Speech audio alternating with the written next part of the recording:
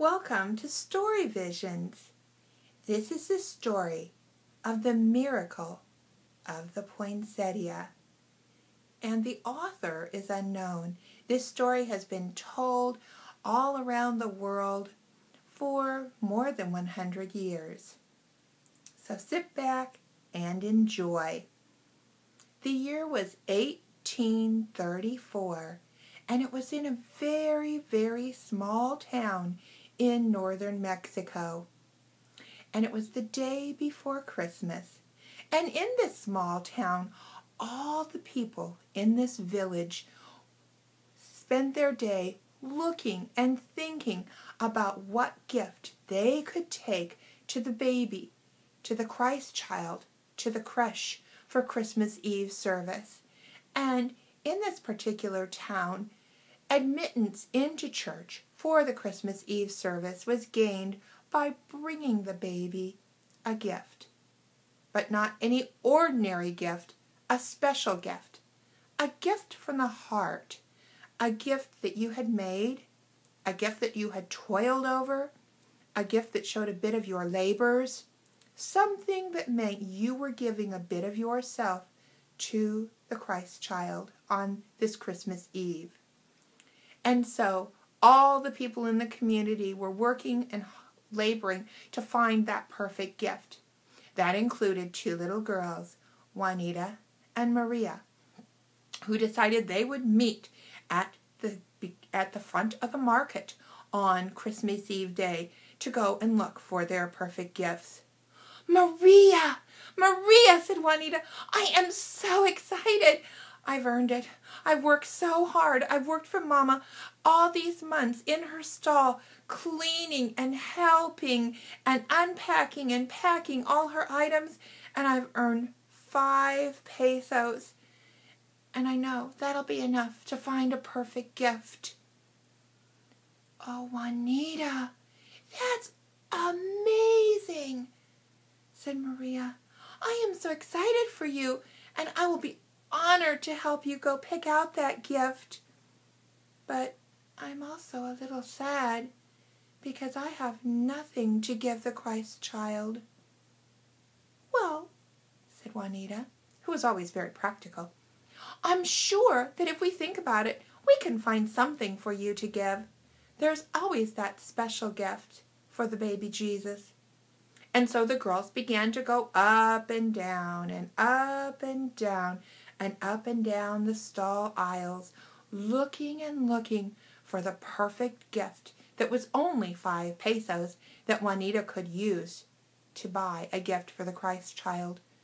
Finally, they stopped at a booth of wooden carvings, and there, near the very front, was a little tiny bird.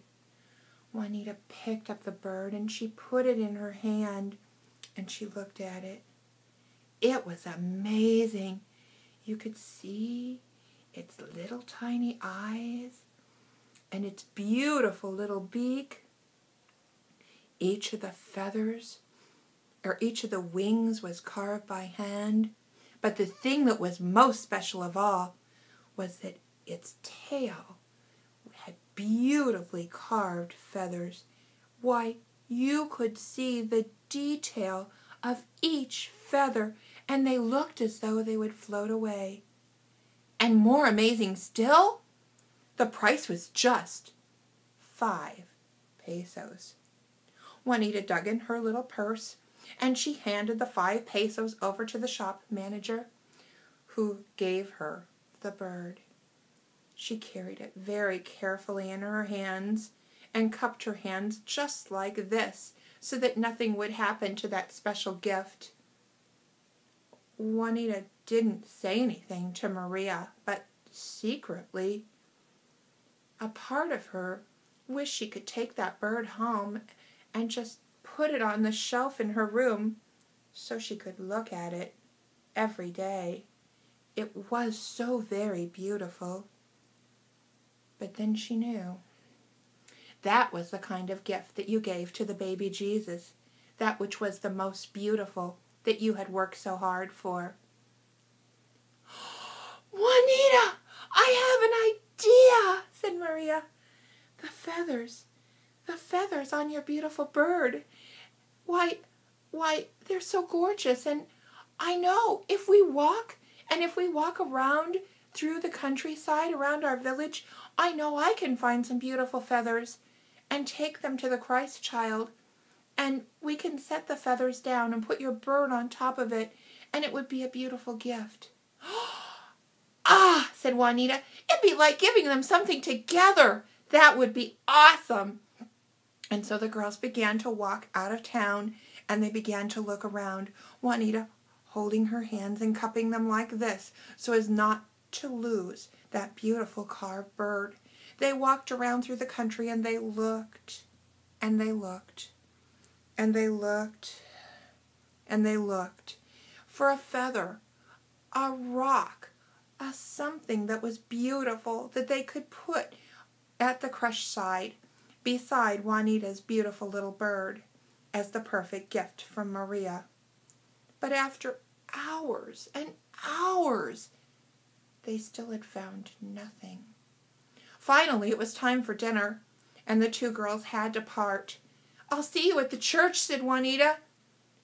I don't think I should even go, said Maria. I have nothing. Nothing. I will not be able to go in. It's hopeless. It's never hopeless, said Juanita.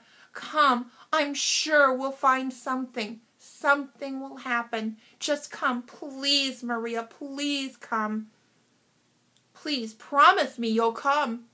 All right, I promise, said Maria, but her heart was not in it. The girls met that night at the church.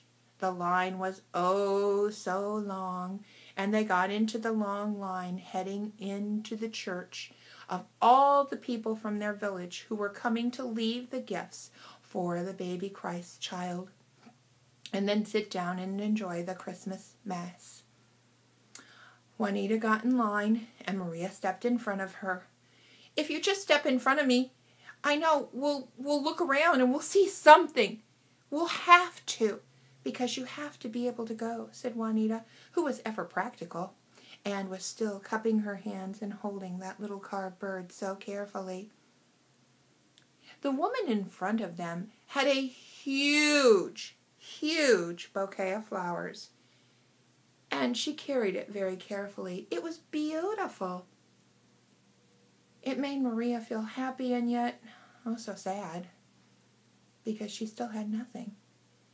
But she kept walking and looking and walking and looking as though something might just spring up out of the sidewalk, just like that.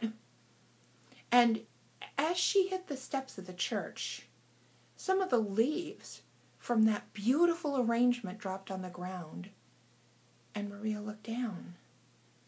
And they were so pretty and bright and shiny green, and she thought, oh, they will make a perfect little nest for my friend Juanita's bird.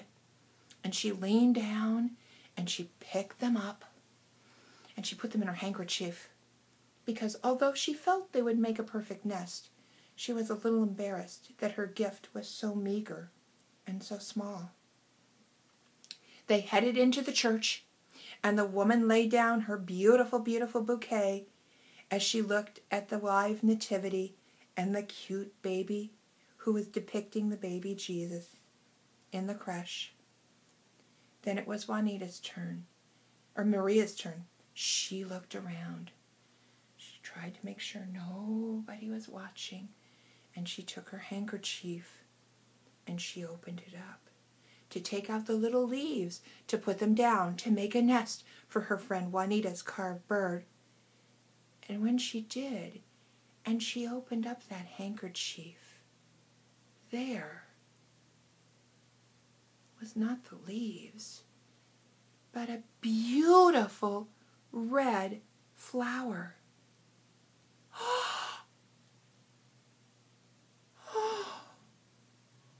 Oh, said Maria. And Juanita, who had watched her pick up the leaves, gasped also. Soon everyone around them looked to see what the girls were gasping about.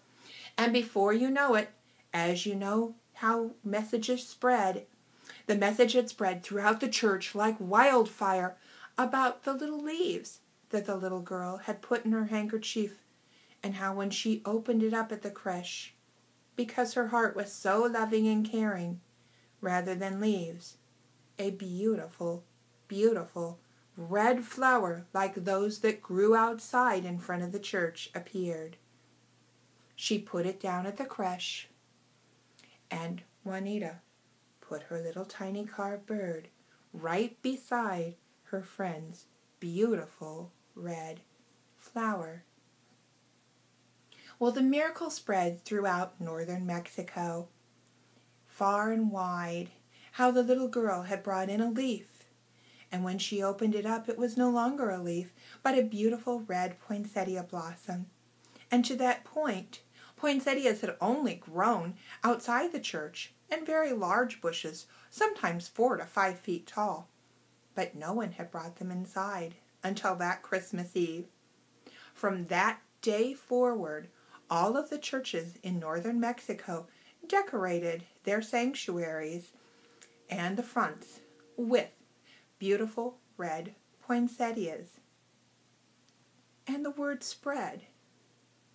And our ambassador to Mexico, Ambassador John Poinsett, who was appointed in 1829, heard about this wondrous miracle and saw how beautiful the red poinsettias were in the churches. And he took the plants back to the United States. But alas, they would only bloom for 1, 2, or 3 days. It wasn't until almost 1965 when scientists and botanists worked together to hybrid and perfect poinsettias so that they can last much longer in our cold climate in the United States and other countries indoors. And so now, when we go into our churches and into our homes, we can enjoy and remember the miracle of the poinsettia and how that first poinsettia appeared on that Christmas Eve night and started the whole lovely tradition.